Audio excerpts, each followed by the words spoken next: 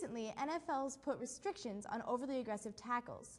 Officials are hoping to prevent serious injuries. The Yote Report's Haley Meyer takes a look at what USD is doing in an attempt to avoid these same types of injuries.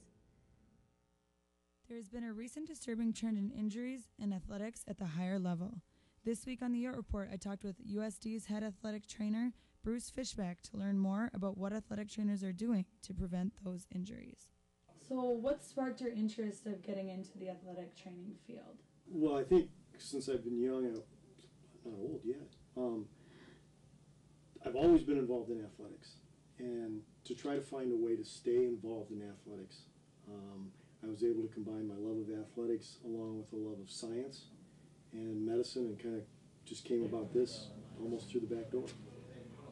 Nowadays there's been some talk about people that are maybe in their 30s, 40s, 50s that are starting to have back problems. They say a lot of that is from playing college sports or sports at a higher level. What is your take on that? A lot of that, they've gone on and tried to do professional sports, and now they're taking that career, instead of ending a career at 22 or 23, they're ending their career at 32 or 33.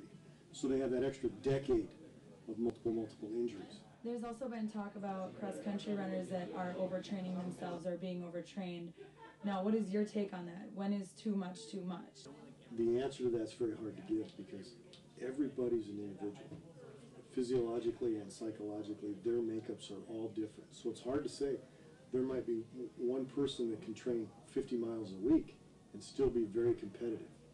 There's another that feels that they have to train 70 to 90 miles a week to be competitive. Sometimes I just tell them, we need to change what we're doing a little bit. Let's find an alternative that will still reach your goals but also help us keep you healthy. For the Yote Report, I'm Haley Meyer.